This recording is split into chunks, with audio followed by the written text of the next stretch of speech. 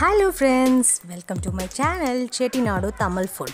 So இன்னைக்கு நம்மளோட சேனல்ல 90s kids-ஓட ஃபேவரட்டான தேன் மிட்டாய் எப்படி செய்யறது அப்படினா பார்க்க போறோம். ஸோ இந்த வீடியோ பார்க்குற நீங்களும் 90s kids அப்படின்னா ஒரு சின்ன லைக் போடுங்க. அண்ட் இந்த வீடியோ பார்க்குறதுக்கு முன்னாடி நீங்கள் இன்னும் நம்மளோட சேனலை சப்ஸ்கிரைப் பண்ணலன்னா ப்ளீஸ் சேனலை சப்ஸ்கிரைப் பண்ணிக்கோங்க. அப்போ தான் நான் எந்த வீடியோ அப்லோட் பண்ணாலும் என்னோடய வீடியோஸ் உங்களோட நோட்டிஃபிகேஷனில் வரும்.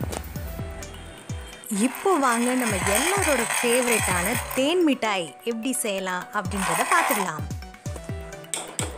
தேன் மிட்டாய் செய்கிறதுக்கு இப்போ நம்ம எடுத்துக்க போகிற பொருள் பார்த்திங்கன்னா இட்லி மாவுங்க.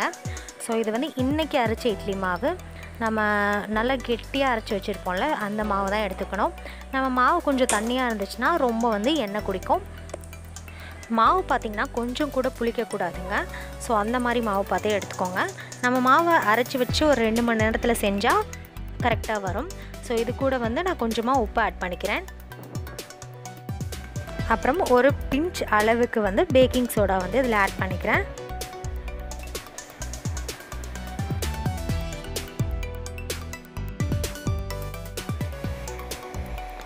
அப்புறம் நம்மக்கிட்ட கேசரி கலர் இருக்கும் இல்லையா, ஆரஞ்சு கலர். ஸோ அந்த கலர் வந்து நான் இப்போ ஆட் பண்ண போகிறேன். இது வந்து டோட்டலாக வந்து ஆப்ஷனல் தாங்க. இது நான் கலர் ஆட் பண்ணால் பார்க்குறதுக்கு நல்லா அட்ராக்டிவாக இருக்கும் அப்படின்றனால நான் கலர் ஆட் பண்ணுறேன். உங்களுக்கு இந்த ஸ்டெப் வேணான்னா ஸ்கிப் பண்ணிக்கலாம். இப்போ அதை நம்ம கையிலேயே வந்து நல்லா மிக்ஸ் பண்ணி விடலாம். அவ்வளோதாங்க. இது ரொம்பவே வந்து ஈஸியான ப்ராசஸ் தான். இது நம்ம மிக்சிங்க்கு மட்டும் தான் டைமு. அதுக்கப்புறம் வந்து அப்படியே ஃப்ரை பண்ணி எடுக்க வேண்டியது.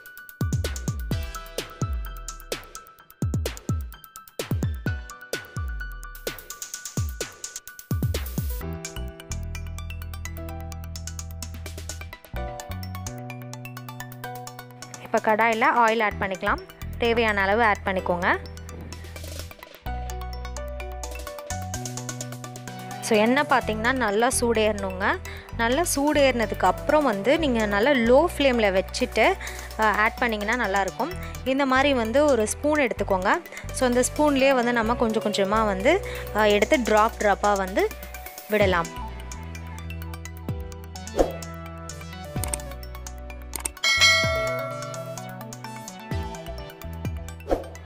நம்ம பேக்கிங் சோடா ஆட் பண்ணியிருக்கனால அது நல்லா வந்து உருண்டையாக வரும்.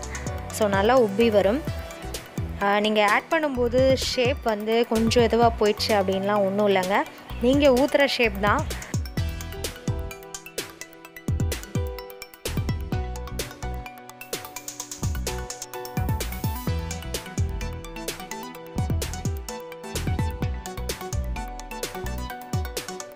இது லோ ஃப்ளேமில் வச்சே நல்லா வந்து வேக விடுங்க. ஸோ நல்லா வேக விட்டால் தான் உங்களுக்கு கரெக்டாக இருக்கும். அப்படி இல்லைன்னா உள்ளே வந்து மாவாக இருக்கும்.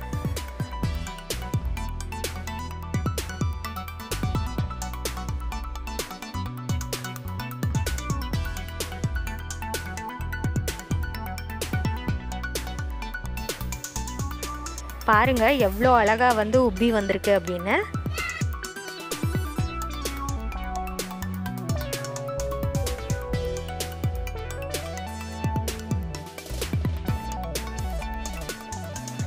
இது வந்து நல்லா வெந்ததுக்கப்புறம் வந்து நம்ம திருப்பி விடணும். அப்படி இல்லைன்னா வந்து கடாயில் வந்து பிடிச்சிக்கும்.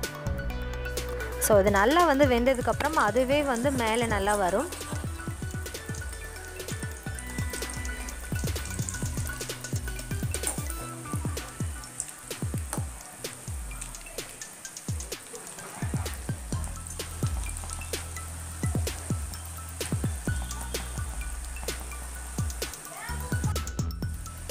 இப்போ பாருங்கள் கலரே நல்லா சேஞ்ச் ஆகிடுச்சு. ஸோ அந்த தேன் மிட்டாய்க்கான கலர் வந்து கிடைச்சாச்சு.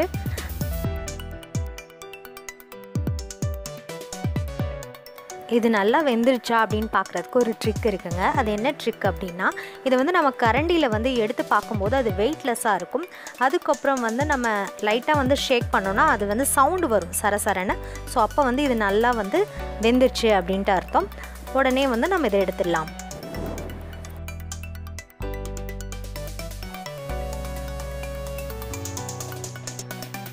ஸோ இன்னொரு செட் வந்து நான் போட போகிறேன்.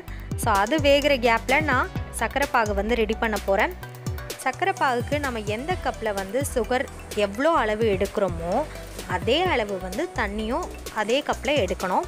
ஸோ நான் இந்த கப்பில் வந்து அரை கப் வந்து சுகர் எடுத்திருக்கேன்.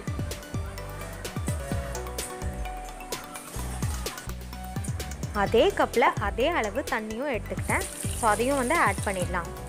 இதை வந்து நம்ம அப்படியே அடுப்பில் வச்சா போதுங்க.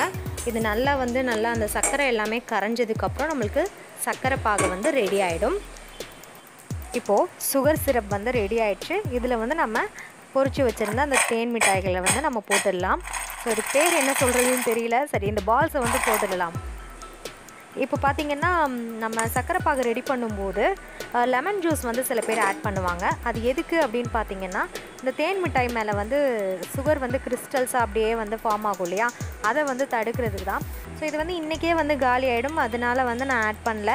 உங்களுக்கு வேணும் அப்படின்னு நீங்கள் நினச்சிங்கன்னா அந்த சர்க்கரை பாகு ரெடி பண்ணதுக்கப்புறம் வந்து ஒரு அரை டேபிள் ஸ்பூன் வந்து லெமன் ஜூஸ் வந்து ஆட் பண்ணிக்கோங்க.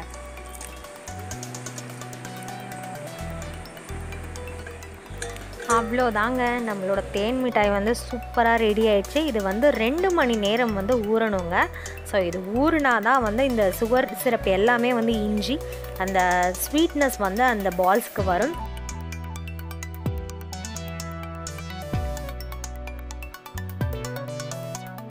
என்னங்க தேன் மிட்டாய் சாப்பிடணும் போல இருக்கா?